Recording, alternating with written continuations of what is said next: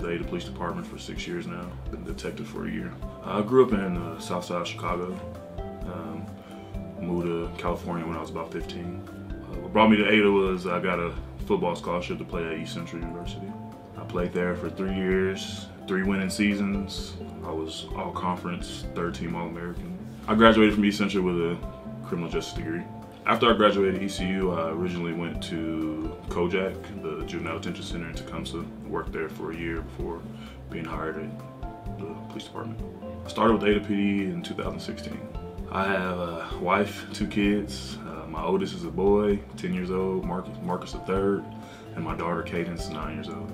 I've been married to my wife for 10 years. When I'm not at work, I'm either training dogs or coaching my kids in some type of sport. I train a lot of basic obedience. I do a little bit of training my own personal dogs for hunting, and then sometimes I do some narcotic stuff with our canine. Before I was a detective, I was the canine handler, and still am the canine handler with our dog Luca.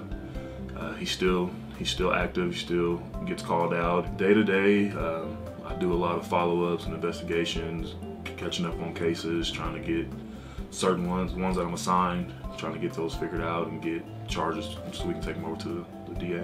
My favorite part about my job is the hours. I get more time with my family, more time with my kids. Didn't really get a lot of time with them when I was on the streets and patrol.